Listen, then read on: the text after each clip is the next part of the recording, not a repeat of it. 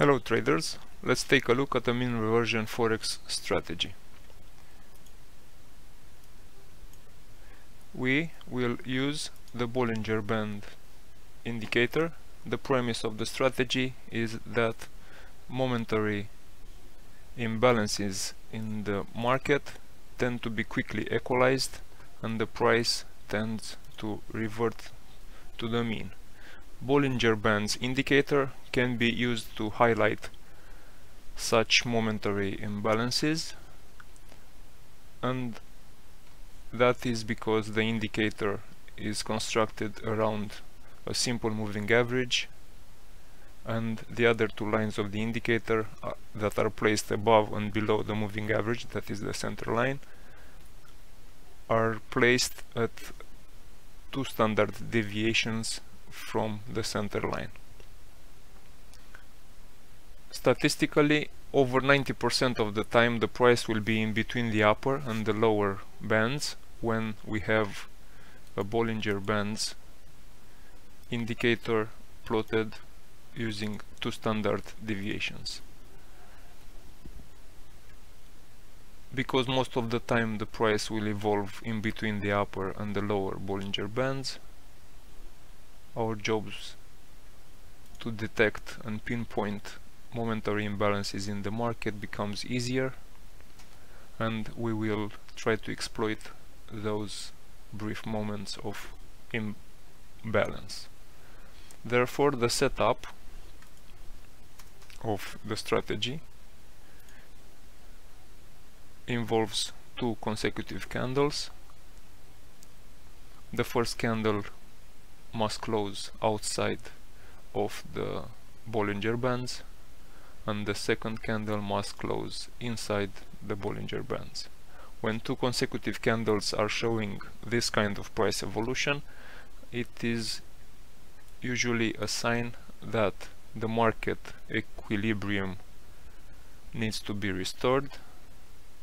The first candle that closes outside the Bollinger Bands signals the abnormal event that already took place.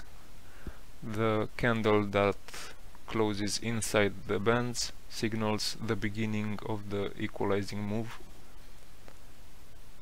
That is our entry point, and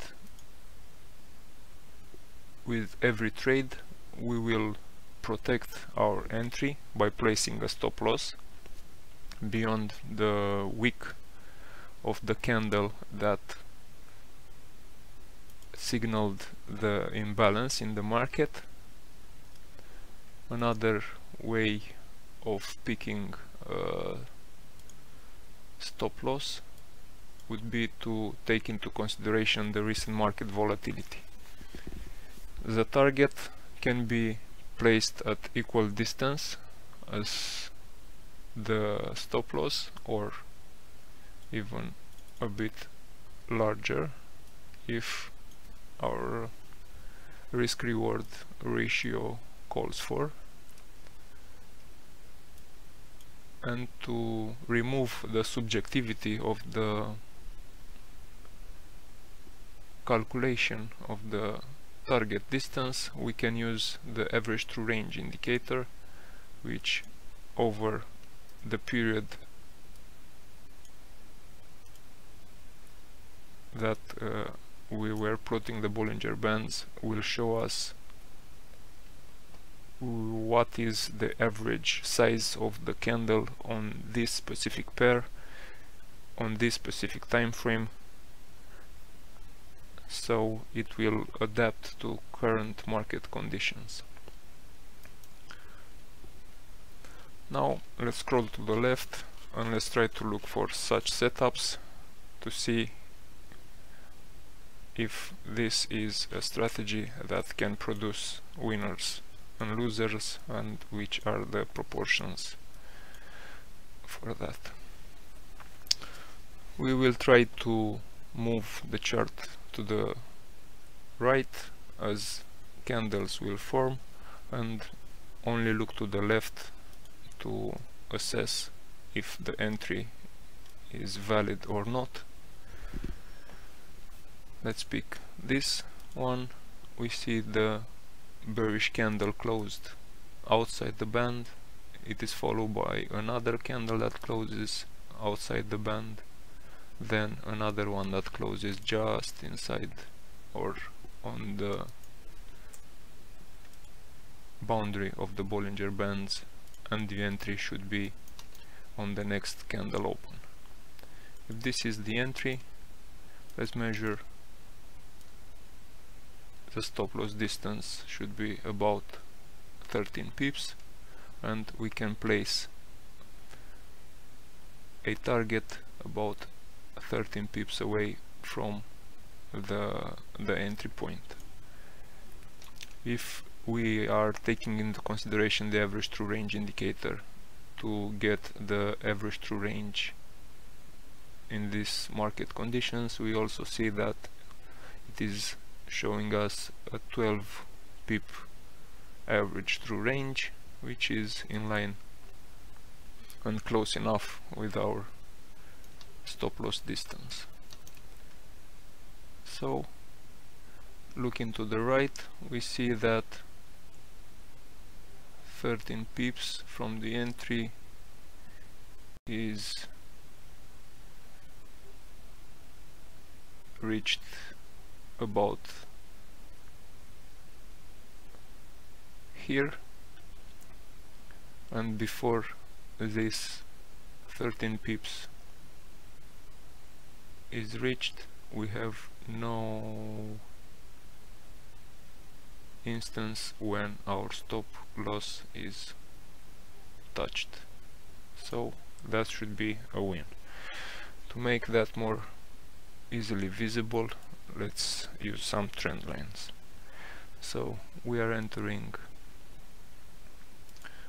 at this point.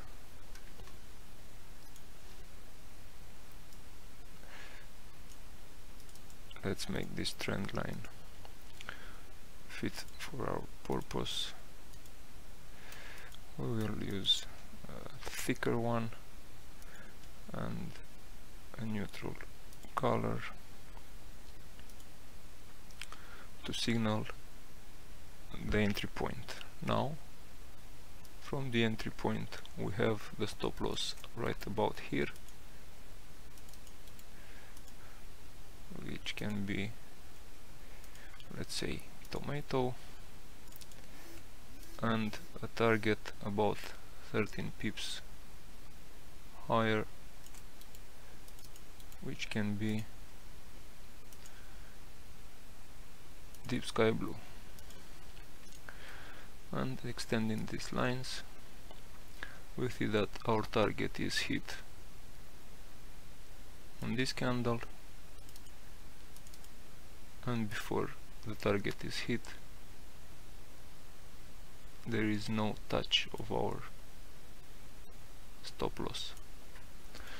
Moving on, we see another candle. The price closed outside the Bollinger Bands, then inside the Bollinger Bands, so our entry should be here. Let's get an entry line here. Let's measure the stop loss distance, which should be about 12 pips apart, 12 pips away from the entry point, and that is here.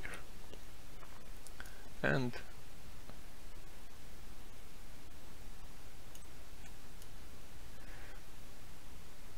a target at about 12 pips away on the upside. If we were to measure the average true range indicator, it is suggesting about a 10 pip target, a 10 pip stop loss, so this is a winner too. Here we have another example. We have a big candle, a close outside, then a close still outside, then a close inside the Bollinger Bands, so our entry should be here.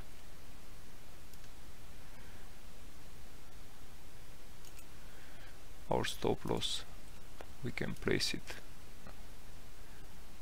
above this point, and our target at equal or slightly greater distance than the stop loss. And here we have about 10 pips stop loss and 10 pips target. Unfortunately, this is a case when a gap up took our stop before our target, so this is a loss. Moving on, another instance, closing outside the bands, closing still outside the bands, closing still outside the bands, then we have a close inside the bands. So we have an entry point. The entry point that should be here,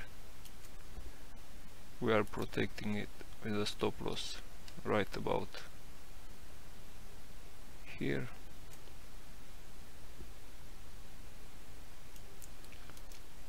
And because it is at about 8 pips distance, we will place the target about 8 pips or more from the entry point.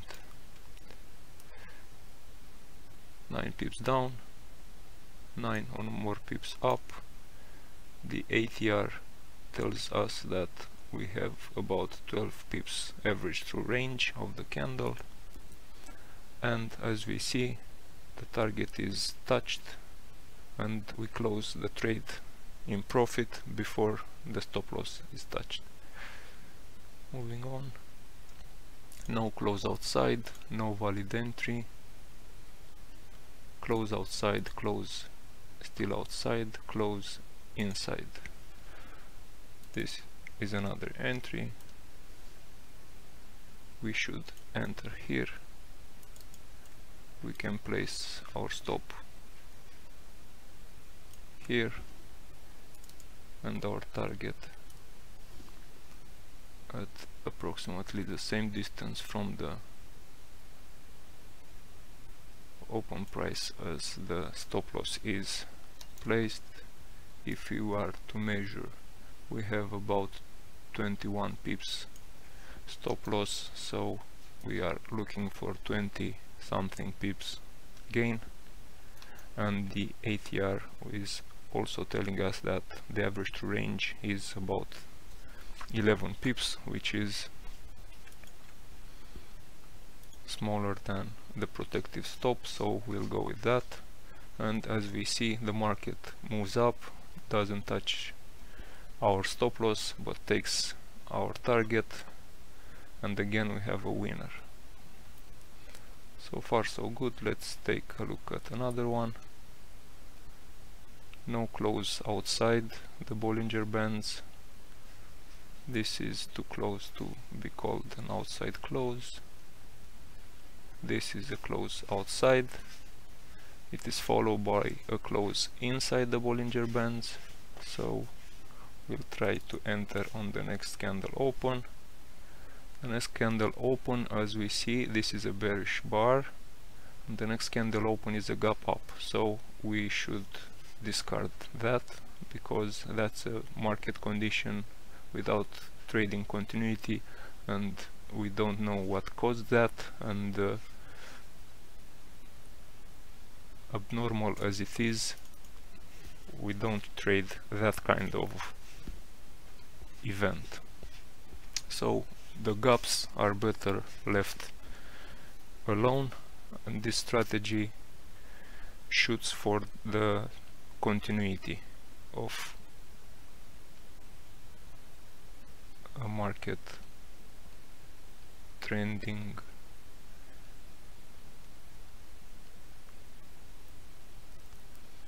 Here we have another close outside the bands, close outside the bands, close inside the bands.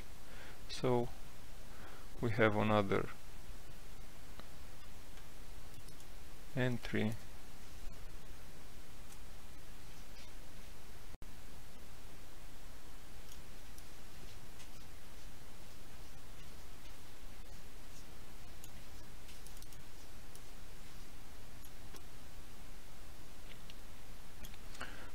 that should be right about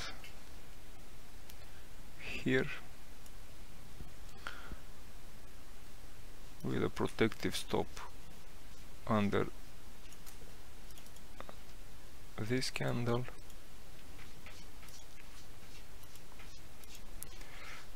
and the target right about here at an equal or greater distance than the stop loss. Let's measure to make sure. About 13 pips stop loss, more than 13 pips target, and as we see, our target is touched and we have another winner. So this strategy seems to be working. Mean reversion theory says that it should work better in correlated currency pairs, and if we are careful and pick such currency pairs and not very trendy ones, we should be fine. That being said, good luck and good pips. To see more, please subscribe, give us a thumb up and share our clips.